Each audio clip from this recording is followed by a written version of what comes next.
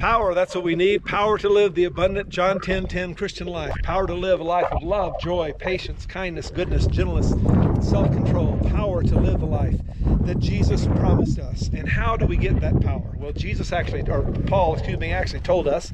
He said, I am not ashamed of the gospel, for it is the power of God for the salvation of everyone who believes, first for the Jew and then also for the Gentile. The gospel is the power to live the life that God called us to live. So it's very clear, very important, that we understand the gospel.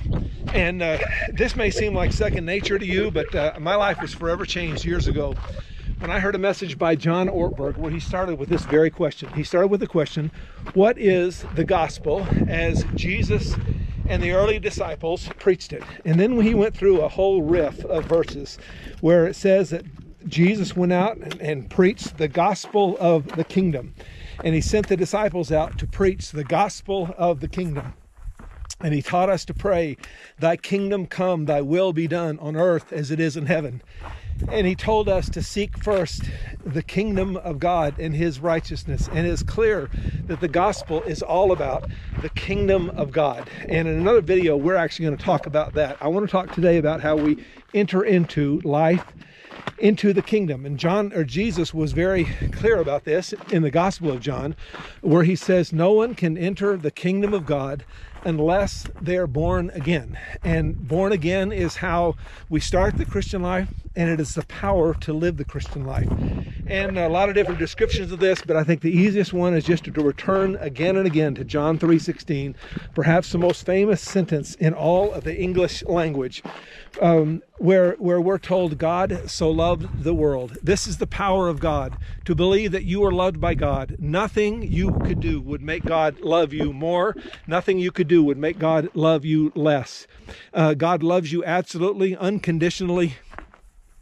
He loves you completely. God so loved the world, and the power of God is believing that we do not come to God to earn our way into his favor, to try to be good enough to get him to like us.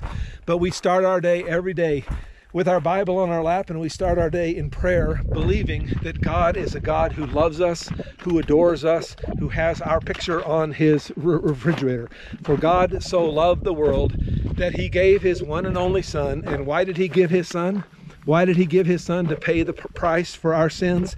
He gave his Son on the cross because we are sinners. I am a great sinner and I need a great Savior. This is the power of the gospel. This is the power of the cross, to believe that I am loved and that believe that I am a sinner in need of a great Savior. And God has sent that great Savior in the person of his Son, Jesus Christ. God so loved the world that he gave his one and only Son, his only begotten Son, that whoever believes, and we're going to do a whole nother video on this, on believing. But the big idea of believing is, it's not believing that God exists.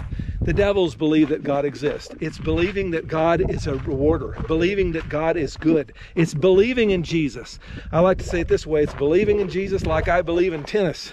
And what I mean by that is, if you were to look in the trunk of my car right now, you'd find 3 or 4 tennis rackets. You'd find a new can of tennis balls and a pair of tennis shoes. So just in case I get in the mood to play tennis somewhere, I've got it I'm ready to go. And I've been to the U.S. Open tennis tournament twice in New York because I believe in tennis.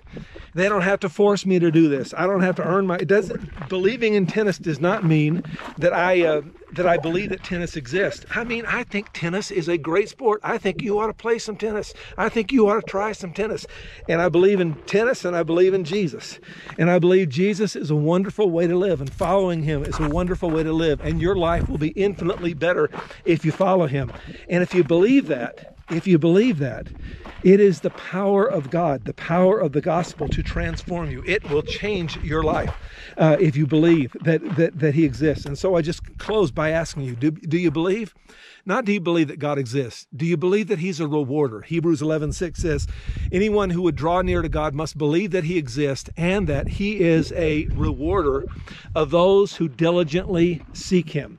We must believe that God is good, that He is a good, good Father, and it is always in our best interest to live the Christian life. We must come to love the Christian life, or we will never come to live the Christian life. This is the power of the gospel, to love the Christian life, to believe that God is a good, good Father who loves us, who has our best interest in mind. And when you believe that, you will have power to live the Christian life, and it will get a whole lot easier.